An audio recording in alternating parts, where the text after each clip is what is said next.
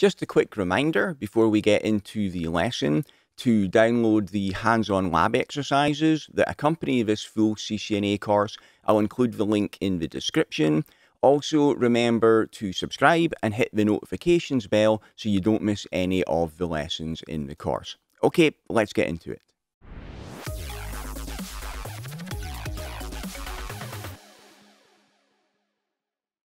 In this lecture, you'll learn about firewalls, IDS, intrusion detection systems, and IPS, intrusion prevention systems. So I'll tell you about the characteristics of each, the differences between them, and how they best work together to provide security for an organization. So starting off with the IDS and the IPS. IDS stands for Intrusion Detection System, and IPS is an Intrusion Prevention System. The IDS or IPS uses signatures to inspect packets up to layer 7 of the OSI stack, looking for traffic patterns which match known attacks. They can also use anomaly-based inspection to look for unusual behavior, such as a host which is sending a lot more traffic than usual. That would indicate that it has been infected by a worm. So your IDS and IPS, they actually are quite similar to the antivirus software that you'll find on your PC, in that they use signatures to look for known attacks. They can also use heuristics to look for characteristics which would indicate an attack. So something out of the normal or something which looks similar to another known attack. The IDS and IPS require skilled staff to tune them to their own particular environment and minimize false positives and false negatives. A false positive is when the IPS triggers because it thinks there's been an attack, when actually that was legitimate traffic. And a false negative is worse. That is when there is an attack, but the IPS does not recognize it and does not trigger. So your IDS and your IPS, they do need tuning because each separate environment has got its own separate traffic patterns. So something that might be legitimate in your organization would maybe indicate an attack in a different organization. So it does take some time to tune the IPS when you first install it, to tune out, to filter out those false positives and false negatives. And as things can change in your network over time, it requires the IPS to be updated to reflect that. The difference between an IDS and an IPS. So an IDS, an intrusion detection system, sits alongside the traffic flow and informs security administrators of any potential concerns, anything that looks like an attack. An IPS, an intrusion prevention system, sits in line with the traffic flow, and it can also block attacks as well as notify you about them. Now, an IDS may also have the capability to tell a firewall to block attacks if the firewall is in line with the traffic flow, but the IDS is not.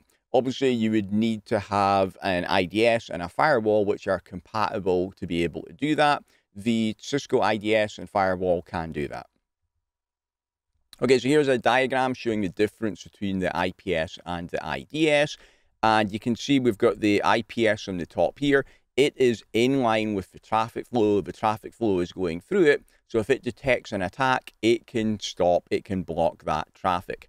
An IDS, on the other hand, is off to the side of the traffic flow. So here, we're going to be using mirroring to send a mirror copy of the traffic to the IDS. Because the traffic is actually going through a different path, we're just sending a copy to the IDS. The IDS itself cannot drop the traffic in line. But if there was a firewall here and it was a compatible firewall, the IDS could send a message to the firewall telling the firewall to do it.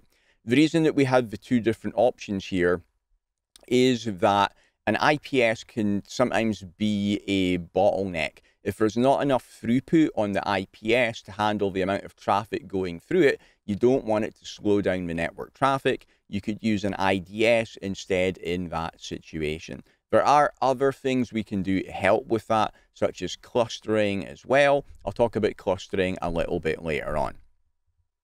Okay, so that was the IDS and the IPS, comparing them with firewalls now. So an IPS and IDS uses signatures to inspect packets up to layer 7 of the OSI stack, looking for traffic patterns which match known attacks. So IPS uses signatures. Firewalls block or permit traffic based on rules such as destination IP address and port number. So an IPS uses signatures, a firewall uses rules. Organizations will always deploy firewalls on their internet edge. There's no way an organization would connect to the internet without having a firewall there to protect themselves. They may also deploy firewalls at suitable security points inside their internal network. So for sure, they'll have a firewall between them and the internet. They might also have a part of their network which has got sensitive servers there. Maybe we'd have another separate firewall there also as well. IPSs are typically seen as an option. So where firewalls are mandatory, you're always going to have a firewall between you and the internet. IPSs are traditionally seen as optional rather than mandatory. They may be deployed in conjunction with your firewalls. Now, the lines have blurred in recent years between IPS and firewalls. So the things that they do are separate, but you can now get all-in-one devices. So you get firewalls which have also got IPS capability built into them as well. And that is becoming particularly prevalent since the emergence of next-generation firewalls. So modern firewalls do also often have IPS capability as well as the firewall capability. They're also often capable of acting as the endpoint of VPN tunnels as well. I'll talk about VPN tunnels later in this section. So organizations have a choice. They can deploy an all-in-one solution with a firewall which also has IPS capability, or they might split out those functions to provide better scalability.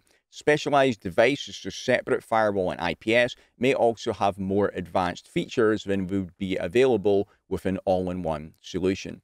Another option for scalability and higher throughput is clustered devices. So you saw in the diagram earlier, I had that inline IPS, and you saw that it's possible that it could become a bottleneck if it doesn't support enough throughput for the amount of traffic going through it. Well, a solution that will often resolve that issue is by putting in multiple hardware devices there and sending the traffic through those multiple hardware devices. If the devices support clustering, then they act as a single solution for management and also for all of their features as well. But because you've got multiple devices there, they now support higher throughput, and it also gives you redundancy in case one of them fails as well. Okay, let's wrap up this lecture with a look at an example network topology showing how firewalls and IPS can work together. So in the example network here, we've got a couple of departments on the inside, Department A and Department B. They're connected into a layer 3 switch, and then that's connected to the inside interface on the firewall. The outside interface on the firewall is connected out to the internet.